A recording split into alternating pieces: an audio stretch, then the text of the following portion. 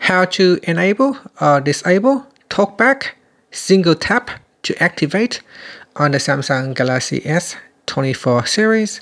First, tap on the home button to go back to the home screen. Then swipe down at the top and then tap on the settings icon. Next, we scroll down to the bottom and tap on accessibility. Then tap on Talkback. Now go down and tap on settings.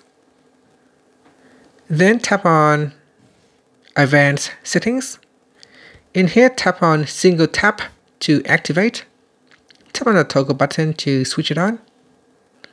And here, if I go back and turn on Talkback, you can see here, if I tap on this one here, I can just tap on it once to activate. So normally you would have to double tap to activate it.